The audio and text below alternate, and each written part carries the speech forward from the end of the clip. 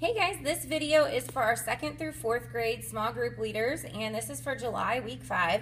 It's hard to believe that it's already the last week in July. This is our last week with our small groups. All of our 4th graders are moving up to Detour next week. It's kind of crazy. We're going to have a little celebration party this week, and then also make sure if you haven't signed up for one of the Lead Small mini conferences, that you go ahead and do that. It's going to be our kickoff event for the whole year, so we really want everyone to be there. It's going to be a lot of fun, so just come to one of those Sunday dates. So here we go. The life app for the month is uniqueness, discovering who God made you to be so you can make a difference. And our memory verse for this month is, we are God's creation. He created us to belong to Christ Jesus. Now we can do good works. Long ago, God prepared these works for us to do. Ephesians 2:10. So this week, we are talking all about gifts of the Spirit, and our bottom line is God made you to do good. So for week 5, sorry, we don't have folders because week 5 just doesn't happen very often, so your leader guides are just paper clipped together. But just make sure that you get here at 8:30 and 10:30 to pray for your kiddos, to huddle up, talk about what's going to go on during the day.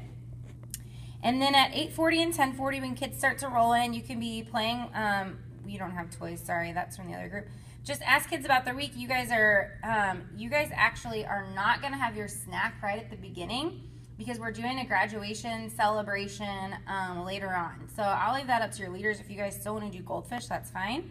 But later on, we're doing a graduation celebration, and the kids are all going to get Rice Krispie treats. So anyways, but your icebreaker for the week is to just name one thing that you loved most about this week. What was a challenge they had?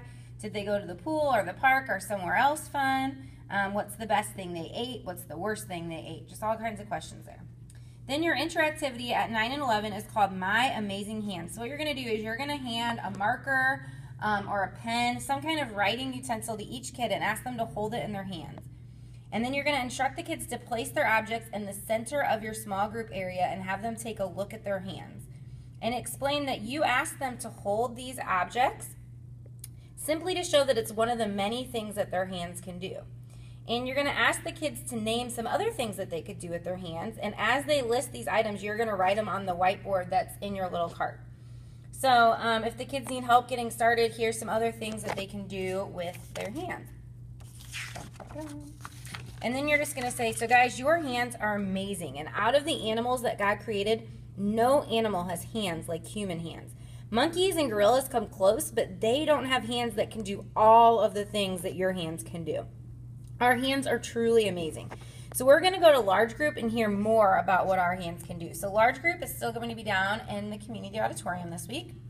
When you get back at 9:40 and 11:40, you're going to do an activity called Recipe for Me. So you're going to pass out these cards that are little recipe cards, and it just says from the kitchen of, and the kids will put their name, and their finish time is their birthday.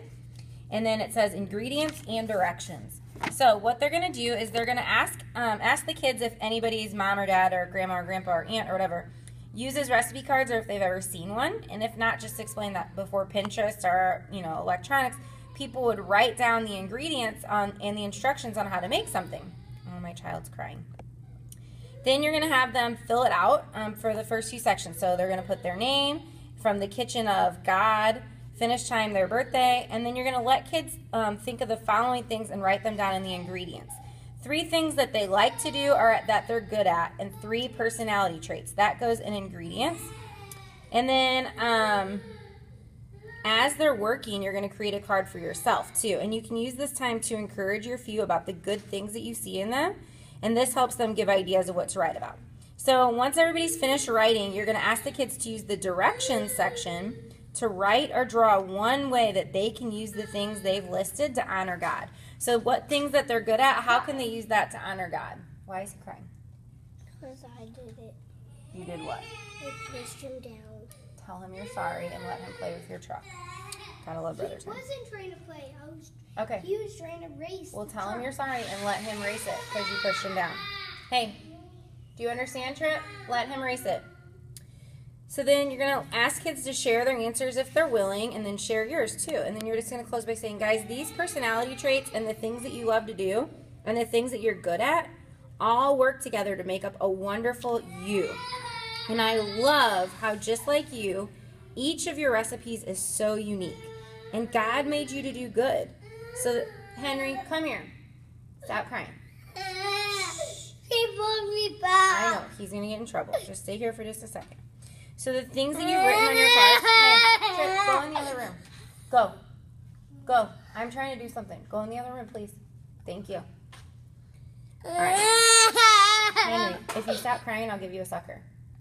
You have to stop crying, though. I get so. Yeah, you have to stop crying. It's good parenting right here. Go get one. Go ahead. So the things that you've written on your cards are like little windows to show you who God created you to be. But all these unique gifts aren't just for your benefit. God's created you to help and serve and give to others because God made you to do good. Guys, don't take my parenting examples. Okay, sometimes you gotta do what you gotta do. So then after that, you're just gonna have a graduation celebration. So you're gonna pass out your Rice Krispie treats and just celebrate your small group. And just say, guys, God put our small group together and he created each one of you unique and amazing. And so just take some time to go around the group and compliment each child.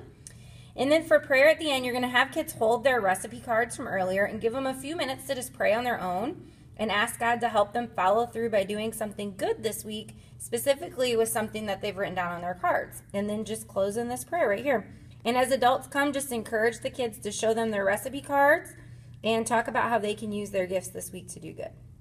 So that's it. Thank you for your patience while I had a crying child. And thank you guys so much for serving. This school year has seriously just been a blast. It has flown by. It has been crazy, awesome, cool. So I just want to thank you so much for everything you guys do, and I'll see you on Sunday.